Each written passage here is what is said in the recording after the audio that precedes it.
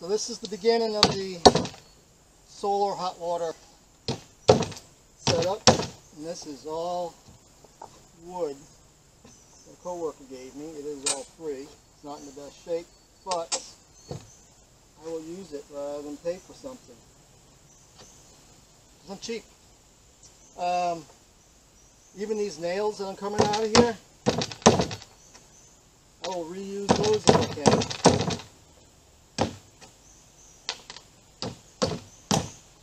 The PEX tube I had to buy. 100 feet, it's $28 plus tax. Not bad. You can see the chickens. They love watching what's going on. Okay, some of the wood I have is this dimensional lumber. I have enough of it. If I cut it down to 42, get rid of those bad ends and use as much of this as possible. So, because of that, I'm cutting this down to 42, and hopefully I can get all that PEX in here. I think I can from what I've seen online.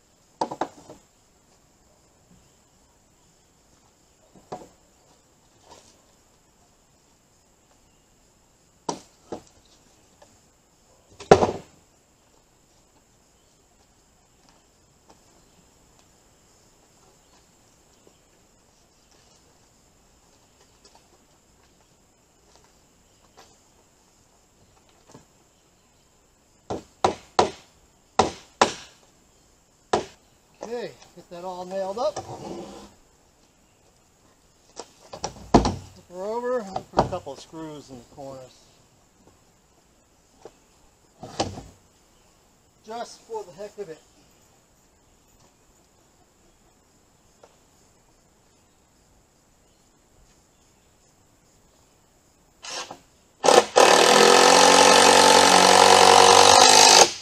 Actually, I think I'm only going to do one since it's got the nails coming through the plywood.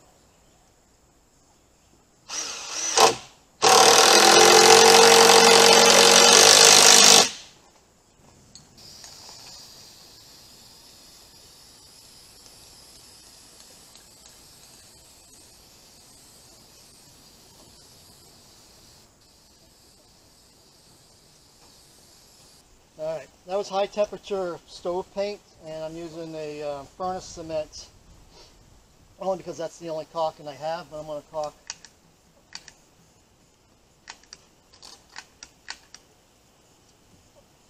all my edges up.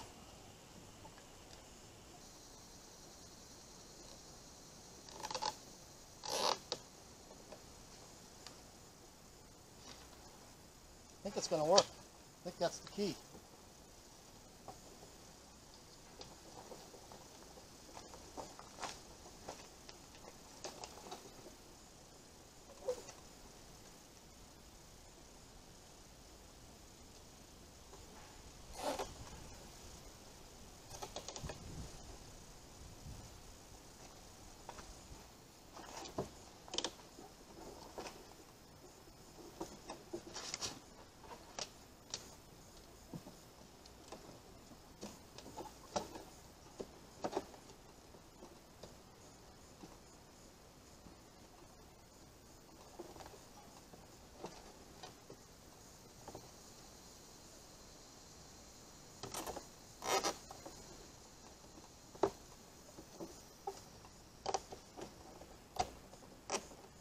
Alright, I think that's going to work.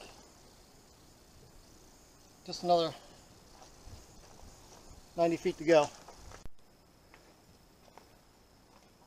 So after even more cursing and swearing, this is what I've come up with. This overlap, but I'm not going back. I don't have enough zip ties. I took this PVC pipe, screwed it down the back and the front. I just have to unscrew it, put the pipe under there, screw it back down, move to the next one. I found I do still have to do the zip ties. I only have, I don't know, maybe more than half of it's already in here. So I'm hoping, but it's kind of working.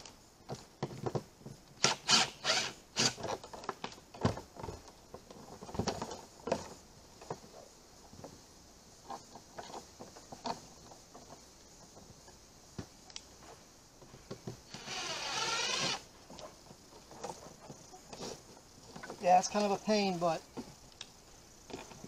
I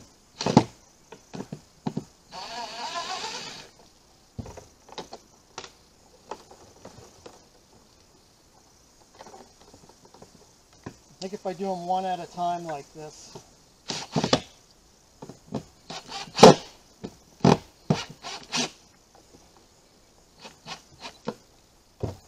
that I can get everything zip tied and held in, and these will probably be the permanent solution to holding it in place. I'm glad I'm not trying to do this on a cold day.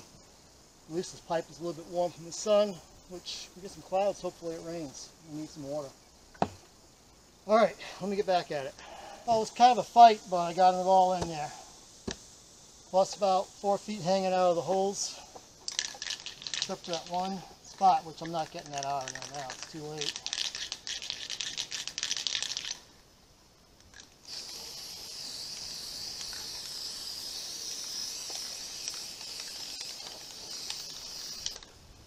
Couple of coats of this, and I do have a pump on order. It's a 12 volt that's supposedly designed just for this kind of application.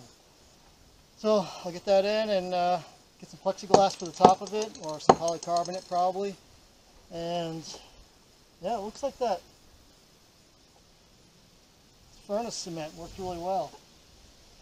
So it's all sealed up. So I'll just have to get some plexiglass on the top and get that pump, and we'll try it out.